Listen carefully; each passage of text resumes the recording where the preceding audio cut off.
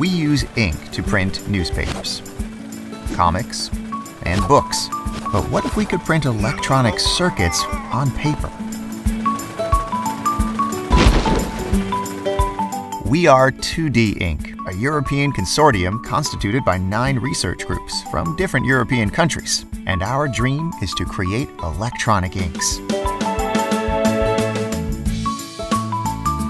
2D materials are layers that are just 1 atom thin, the thinnest object possible.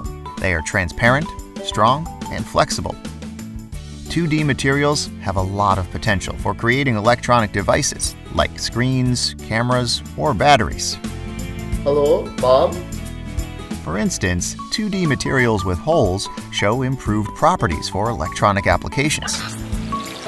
Unfortunately, 2D materials, just like sheets of paper, have strong bonds holding them together and pile up into stacks, which makes them insoluble in liquids, so they can't be turned into inks.